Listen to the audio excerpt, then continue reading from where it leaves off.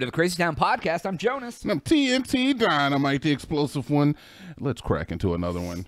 Eggs cracked, but now. Jonas, it's March. Is it? It is. It's officially March now. Yes, sir. And we went all of Black History Month without talking about anything Black History oriented. So, Jonas, I'm going to ask you today, who's your favorite figure in Black History? Let's Took see. you too long. I'm sorry. I'm offended. You didn't have your favorite Black History person on deck. I'm no longer your friend. I'm offended. No, I like this question. I think probably. I really love. I swear to God, if you say Jay-Z, I'm walking off the Kanye. No, I really. I really appreciate what Martin Luther King did. Okay, fair enough. Martin Jr., I guess. That's kind of a cop-out answer, but I'm going to let you have it. It is. But like, as far, but like, if you think about like the impact and like what he did for people in general, like, I mean, yeah, definitely. That's like me walking up to like a 14-year-old and being like, "Who's your favorite basketball player?" and him saying Michael Jordan. I'm like, "Well, fine, whatever." Sure. Did you just ask me who my favorite black person was? I haven't gotten there yet. All right. You're like, surprise question 2. All right, Jonas. What is your favorite semi-offensive black joke? One that wouldn't get you canceled. What is something that you would love to say racist that you've never said before? Oh, we ain't got there yet. Very good. What is your favorite racial slur, Jonas? Ooh, I've been sitting in my bedroom practicing these. Spell it out using only consonants. Starts with a Z. There's one. There's one. Is there? You know what's freaking funny, Jonas? Is like, seriously, this is like one of those. Okay, so look, like a lot of people have like, you know, some difficulty understanding with like the black experience in America or whatever. Right. It was hilarious to me that I went onto racial slurs and there's like one on like a Wikipedia for them. Like, oh, really? There literally is for like wow. Okay. all racial slurs. So wait, hold on right there. Things that someone who is not white can't go, who can easily look up on the internet. If they look at my search history and I'm looking up like the racial slur database, they're gonna be like, "What is this guy doing? Trying to find a new way to hate?" Anyways, I mean, whatever. So you're like, I'm on the racial I go slur through database. and it has them alphabetized A to Z. Oh, wow. Someone's taking time to really sort out the slurs for everybody. I thought that was amazing. So I started going through them because I'm like, man, maybe I can pick up some new ones. I'm tired of the slurs that I use day to day. I need some better slurs. I didn't know I was a dirty goy. Anyway. Oh, wow. I don't even know what that means. I feel proud that you could probably go through those and I wouldn't know half of them. You probably wouldn't. Yeah. But the thing that got me is that for every single letter of the alphabet, there was a racial slur for black people. Really? Swear to God, I think the only one that might have been left out was because like there's not a lot of words. Like, what are you gonna do? Call somebody a xylophone, and you're like, oh. I think there was X, and I think there was one for Q for sure. I think it was like X and maybe Z, but I think there was even one for Z. To be honest with you, dude, it was nuts to me. I was just like, holy shit! And you know that at some point, someone who was fighting for their heritage was sitting out there being like, you know what, I could come up with a word starting with Z to really get some hate out here. You know, I'm tired of using the words with the A and the B and the C. I want to get a zinger, a real zinger with a Z on them, you know? What's the Ku Klux Klan alphabet look like? An alphabet book, Dr. Seuss? Yeah. Yeah, teach your kids the letters of the alphabet. Yeah, the hate edition. C is for coon. Wow, Jesus. Wow. I just thought it was raccoon, Jonas. Oh, yeah. The other one. But yeah, I don't know. I thought that was interesting. You know, that's the kind of stuff I used to look up and, you know, you go down a rabbit hole. I mean, I don't ever go down that rabbit hole because I would get put on a list probably. You've been down some rabbit holes, some questionable rabbit holes. Not racial slur rabbit holes. Absolutely not. What kind of rabbit holes do you get down? I know what you into. Yeah. I know what you're into. What kind of rabbit holes? And I don't really go down those rabbit holes, by the way. I don't know. Usually it's like if I go down I don't go down rabbit holes too often because like my curiosity is I have lots of curiosity, but not attention span.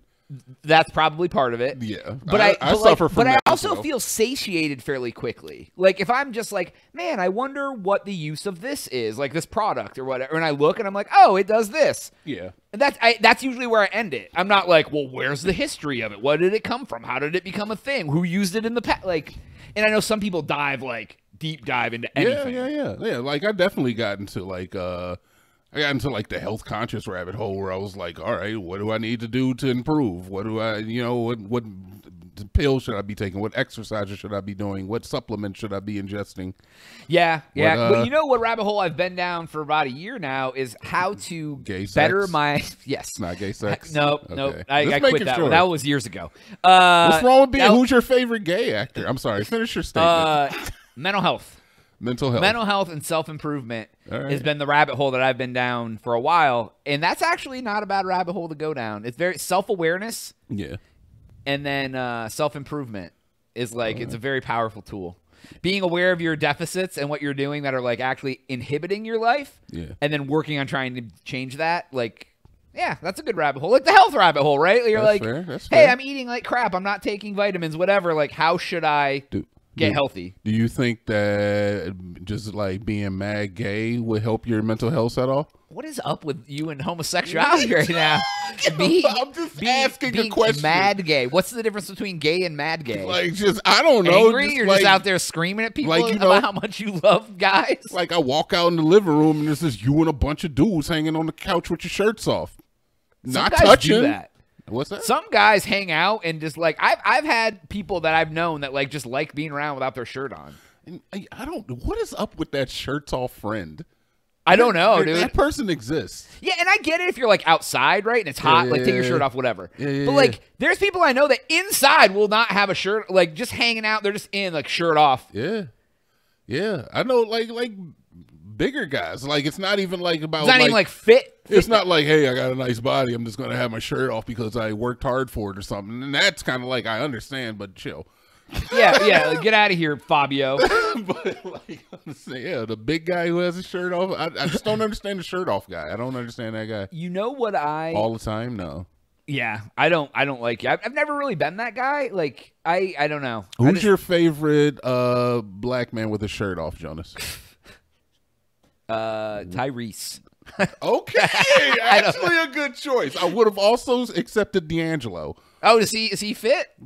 Is he cut? Is he all rock hard abs? And now we got to take points off because you don't know who D'Angelo is. I mean, I don't know what he looks like. I know who he is. I know he sings music. I just don't know who he is. He was the guy that did the "How Does It Feel" music video. He had a shirt off the entire thing, and the idea. camera just panned over his chiseled abs and chest the entire video. I don't know. Is that the same guy, D'Angelo from back in the day? I mean, yeah. Like the what was that Sugar song? Was that the guy? Yeah, that's the same D'Angelo. Yeah. Oh wow, what was that song? I can't remember it. What it was? I don't know. I used to have the CD when CDs were relevant. I wanted to bring one more thing up because you were talking about having shirt off and being fit and it doesn't matter or whatever. Something that came up in my head. I was reading something yesterday and I came across this. Somebody on Reddit had put a post something about how they're very picky when they're on like dating sites and stuff, and they feel bad because they're not attracted to like bigger body types or whatever, right? And they're like, I can't help it. I'm just not attracted to that or whatever. Yeah. And like people in the comments, some people were understanding, some people were like, but even people in the comments are like, hey, as a bigger person, I get it. The last thing I would want is for you to date me when you're not attracted to me. Like I'd rather whatever, and that's okay. And somebody else in the comments says something that I'd never thought of before, and it makes a lot of sense. And he goes, I'm a really fit guy. I spend a lot of time eating and going to the gym. He goes, it's not about me not being attracted to someone. It's that my lifestyle is so different than someone's lifestyle who is bigger. And if I spend a lot of my time in the gym cooking, eating healthy, and then I'm dating someone who eats out all the time and doesn't care about going and being active and it's about lifestyle differences, not about the... That's a cop-out. That's a bullshit cop-out. Because, honestly, you don't share that much of a lifestyle with the chick that you're dating majority of the time. I extremely disagree. Because I mean, maybe for a successful relationship, and maybe that's my folly. But as far as I can tell, it's like I don't see why two people couldn't lead two totally different lifestyles. And but when it comes to eating and health, it's because here's the thing. Like I have been with people who all they want to do is go out and eat. Go out to dinner, go out to this, go out to this, and if they're constantly going to McDonald's and Arby's, right, 100%, because you're like, oh, I guess I'll grab something at Wendy's, and like when you never ate Wendy's before, that's a social thing. And to be completely honest, I think I've been that person to people before, and I feel bad about it because I'm the guy who was always like, let's go to Taco Bell, and they're like, I've never eaten Taco Bell this much in my life. Okay. You know. So I feel the opposite of that. But I find that with myself now that I've like changed my eating habits and I'm trying not to eat bad and whatever. Like if I was to start dating someone who had no health conscious mindset at all, I just don't think it would work because it would make me fall back into old habits.